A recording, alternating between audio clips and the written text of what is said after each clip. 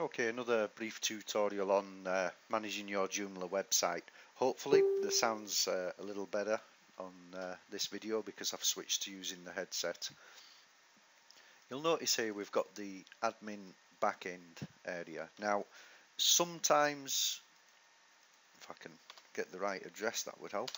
Sometimes I change this login URL to something like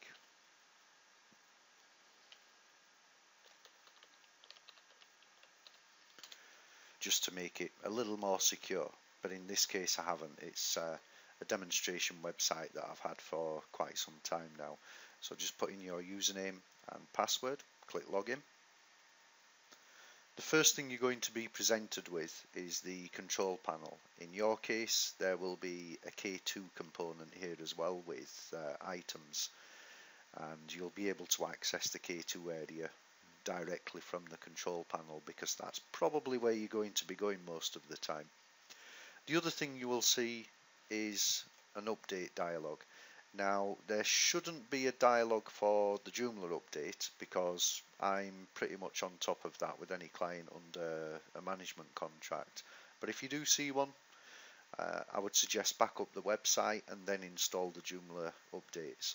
Here we've just got some extensions updates, so I'm just going to review those before we go into the template.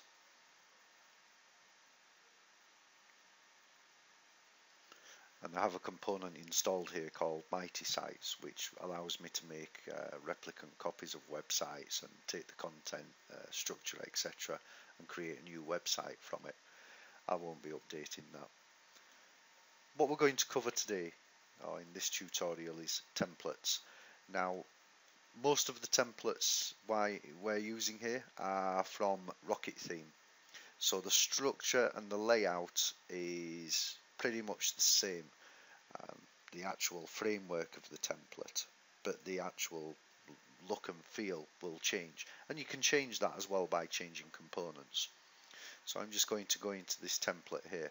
It's possible that you will see different variants of your template because we've created different color schemes or different layouts for different pages of the website. Here we're just using the standard, and the Hexaris template is actually the one that is running on my primary website, whatknowwebsite.co.uk. The first page we come to, the default page, is just telling us about the template. So if you want to read about that, you're welcome, but it might be just as easy to ask me a question. On the next tab we can change the styles, so we can have a preset logo, or as we have in this case, a customized logo. You can change all the colors, for example the top bar, the header style. So typically what you would do here, if you wanted to create a customized color scheme, is you would create a color palette of 2, 3 or 5 different colors depending on the template. Some of them will take up to, I think, 6 colors, and then put those in here, and then of course test them in the website. The ideal scenario if you were going to do that would be to make a copy of the template. So I think you can make a copy there and then start adjusting that rather than adjusting the default template. Features is something you'll probably use from time to time, and it would be an idea to be familiar with it if you're going to make any changes. So you'll see here it says social buttons, so we can have some social buttons there, and I've got Twitter, Facebook and Google. If I just switch to the website, you'll see here there's a floating bar with those links.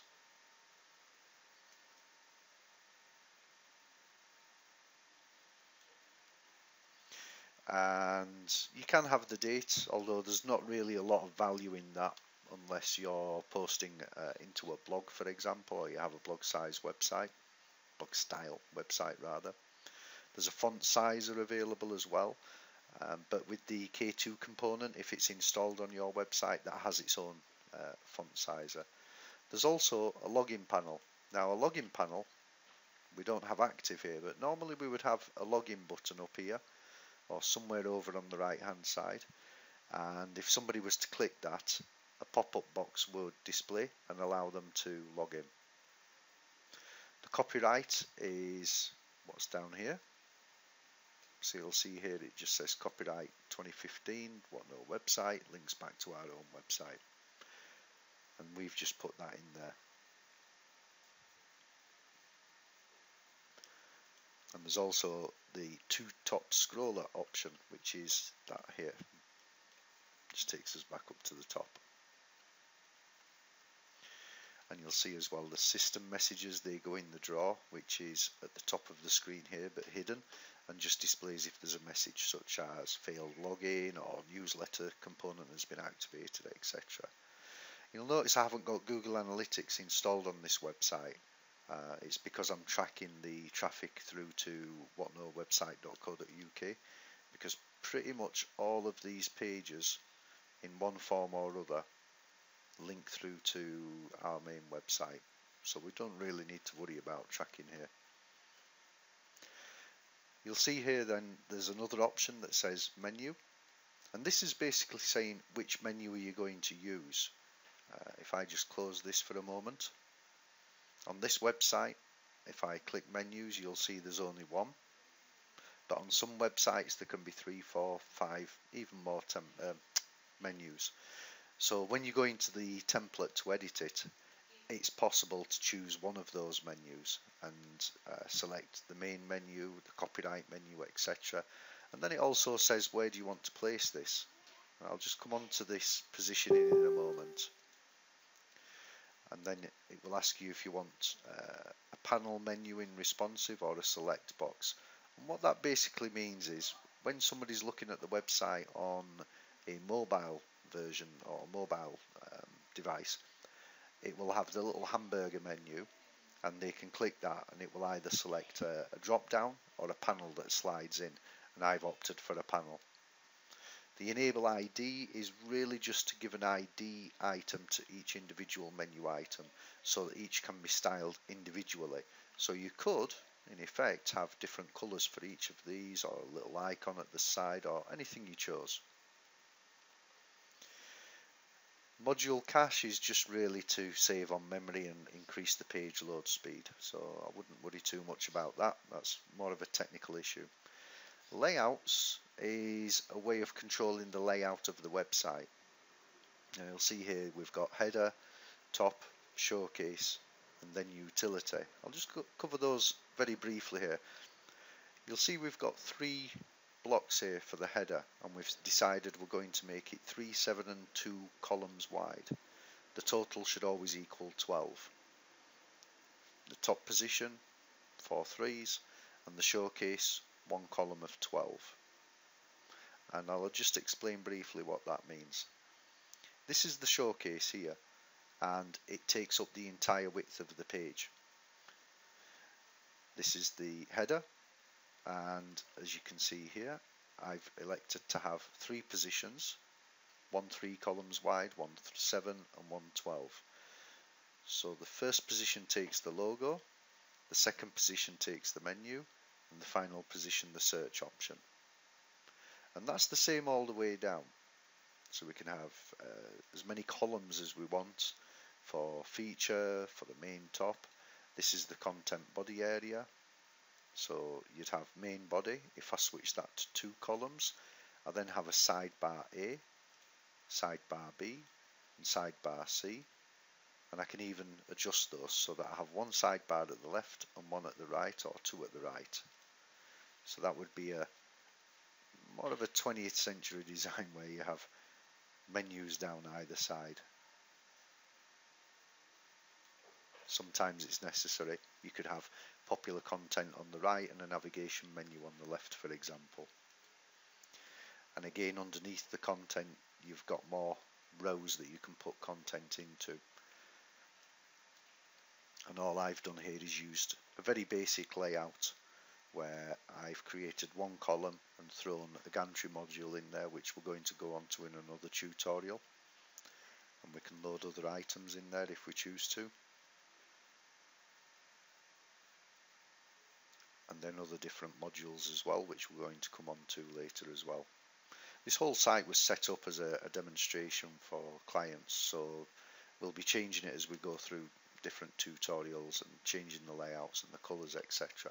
Now you'll notice at the moment we're using primarily a green and I think blue and grey colour scheme. If I hover over, that's grey. So if I go up here to style, primary colour is green, secondary colour is blue with a hover colour of grey.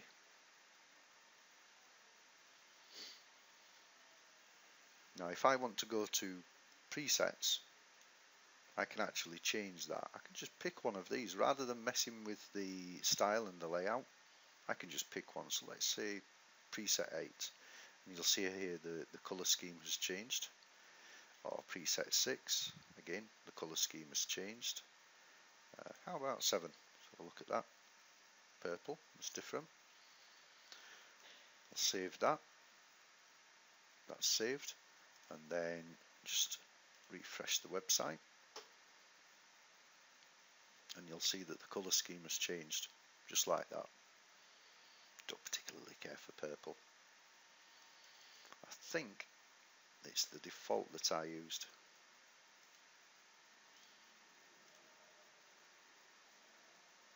Yeah, so just change that back. That's pretty much it for the template. There are advanced options that we would need to look into if there are problems with the website or we needed to heavily manipulate the look and feel. Some of the things, for example, like the K2 styling, if we're using the K2 component, I don't need it on in this website, but it's on anyway. That will control the layout of the K2 items. The RTL support is really to enable support for right to left languages, which I don't need. And there's an IE7 redirect option for older browsers, which I don't think you're going to need because the majority of people are not using them. But the load transition I would like to have, which fades things in as the page is downloaded. So I'm going to save all that now and close.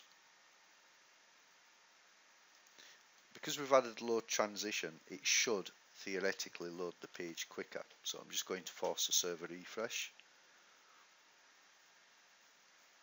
And that is a little quicker.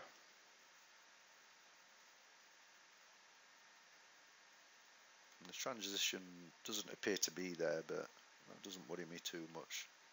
This is one of the modules I particularly like, where you can play around with things in the layout. Okay, so that's pretty much it for how to adjust the template.